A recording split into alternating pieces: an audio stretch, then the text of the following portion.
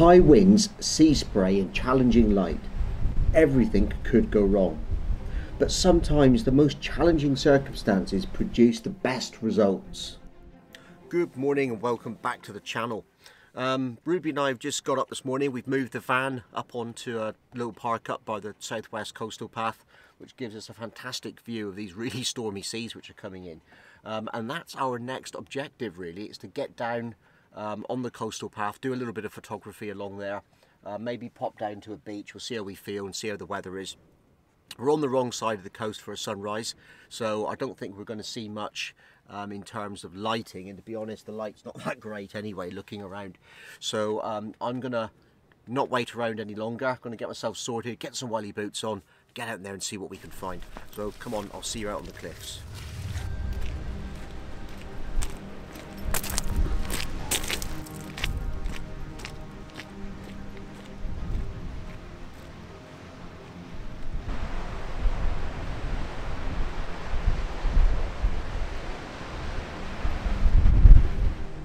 Hope you can hear me above the wind noise. I'm kind of standing in close to the camera, so hopefully it's coming up over the top of the noise.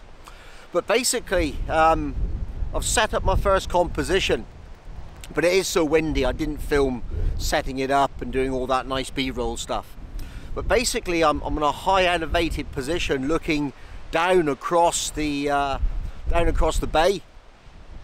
And we've got all these waves coming in and rolling in and breaking. So I've got some of the coastline in that and the waves breaking and everything in the foreground, but probably over half of the picture is in fact the sea. And what I've done is I've just fitted a polarizer filter. Let me put up some video so you can see what I mean. So with the polarizing filter on, it's actually increasing the contrast a lot and bringing out the detail in the waves, which I wanted to do. I still haven't decided on my final shutter speed yet, but if you just look at the way this video changes when I move the polarizing filter, you'll see how it's bringing that nice definition into the sea, and that's going to make this image much better for it. Before it was a bit washy and a bit indistinct and I wasn't very happy with it. So that's the first thing that I've done. So shutter speed is very much a personal choice really, in how much blur you want in the image and what it is that you like. And the thing of course as well is that when you actually get back to the editing suite and you start looking at your images, you might decide on something completely different when you see it on the big screen. But as we are at the moment, to give you some sort of idea of what I'm shooting at ISO 100, f8 and about a sixth of a second.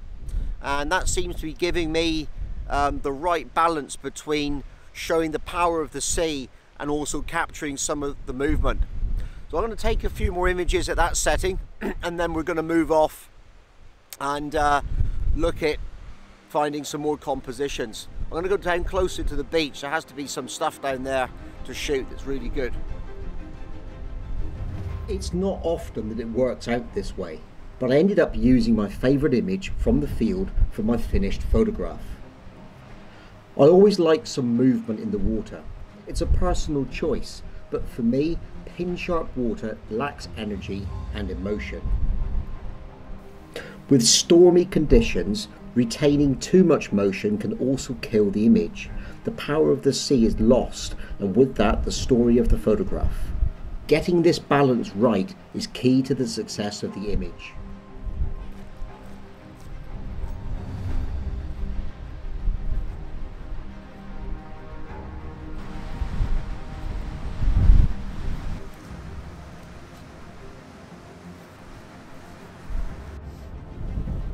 To say that it's windy is a bit of an understatement, to be perfectly honest. But it's this challenging weather conditions which are making the best conditions for me in terms of photography. I'm still convinced when I get back home you're not going to be hearing a thing that I'm saying. I might put the lav mic on in a minute. But I found these grasses, well, sand dunes I guess, which are making some really interesting foreground, because although it's really stormy and it's a fantastic location to be, photographically it's not that easy to to find a great composition because the water is so very stormy. It's almost completely white, which makes it a little bit interesting. But anyway, what I have got here is these grasses which are moving. So I kind of think we've got a composition here where we're going to have the grasses blowing about and moving in the foreground. The same with the waves. There's a hotel on the cliff top in the distance. So I'm thinking maybe that's going to make my focal point to draw your eye into. We just have to see how it looks when it comes out. So I'm going to get this set up and then I'll let you know exactly what it is we've actually managed to put together and find. Like I said, sorry about the wind noise.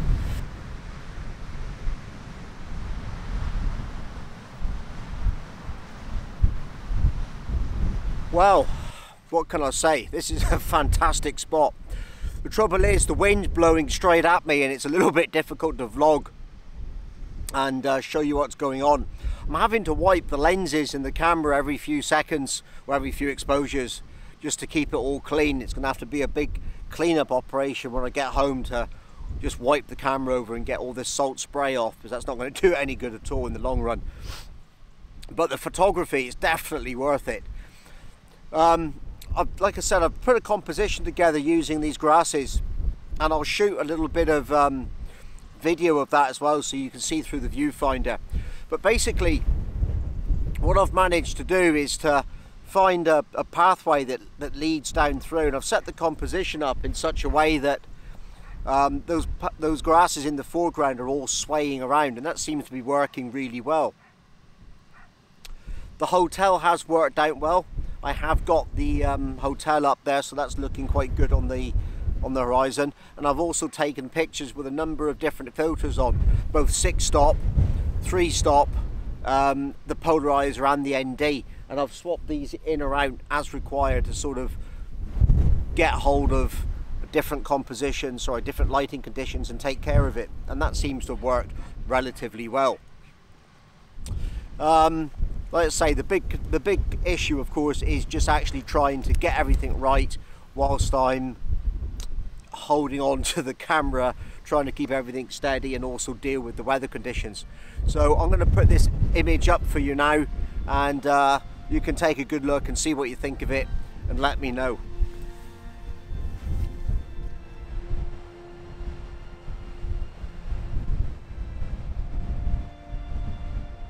I am delighted with this photograph. It captures the moment for me exactly how I imagined it.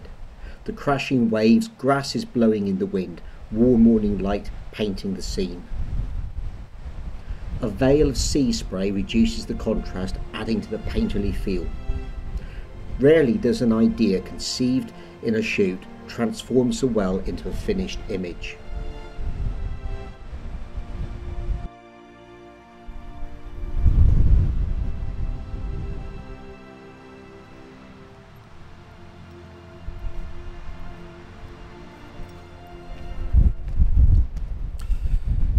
There's another location here that I've wanted to come back to and photograph for some time, and there's a church which is basically right down on the beach. It's not exactly on the beach, it is a little back from it, but it's as near to the beach as you could possibly get. So I'm going to attempt to get some photographs of it, and it's always quite difficult to get a composition because where it's situated, it's right against a hillside, a cliffside, and there's a lot of trees and everything around it. I've never found a good composition, but sticking with the idea of using the grasses and everything which are blowing and moving about in the wind, I'm kind of hoping that where I am now I'll be able to set something up and use those grasses just as I have with the shots looking towards the beach as well. So there's a bit of a theme of wind and motion to today's photography, and I guess that kind of fits in with the way in which I tend to take my images.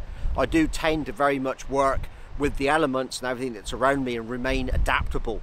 So today is all about that wind and that blustery weather conditions, and it's making for some challenging but very interesting photography opportunities.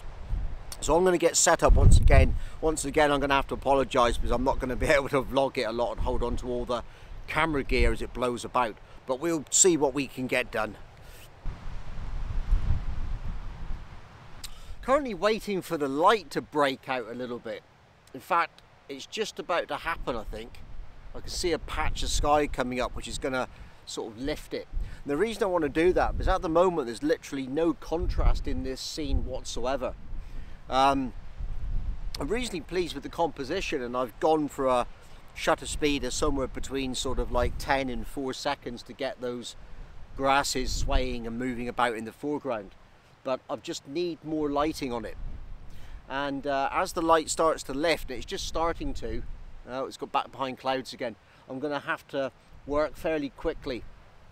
When you look at the histogram on the back of the camera, the actual tonal range is very, very narrow. And it's going to need a bit of light on this subject to lift it and make the best of the scene. So as soon as that happens, we'll be shooting. Okay, so at long last I think I've managed to get the light that I was looking for, and I've got a couple of images in the bag. So let's tell you about what I'm seeing in front of me right now.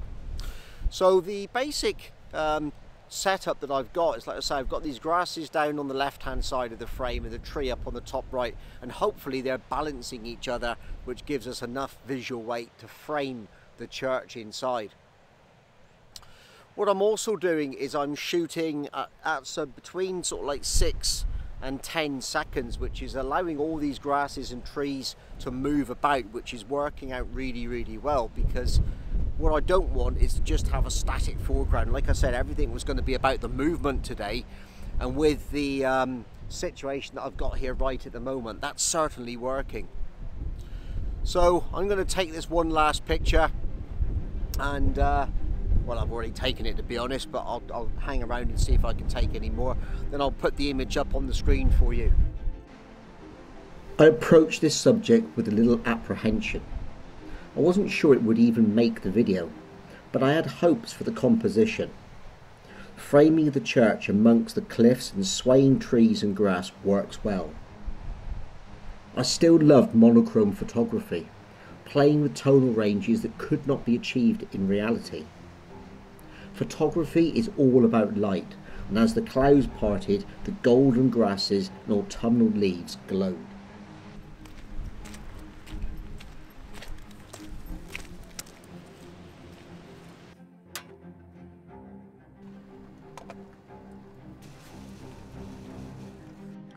So that breakfast roll was really good. All I need to do now is pack up, but before I do that, I just want to thank everybody for watching this video, and I hope you enjoyed the photography. It was the third video that I've done on this van tour. It's only been an overnight. I did 2 shoots yesterday, 1 this morning. I've thoroughly enjoyed it, and there's going to be more to come. So if you've enjoyed this content, then please log into the channel again. Maybe you want to subscribe, hit the bell icon so you get those important updates, and I'll see you in the next video. Thanks for watching.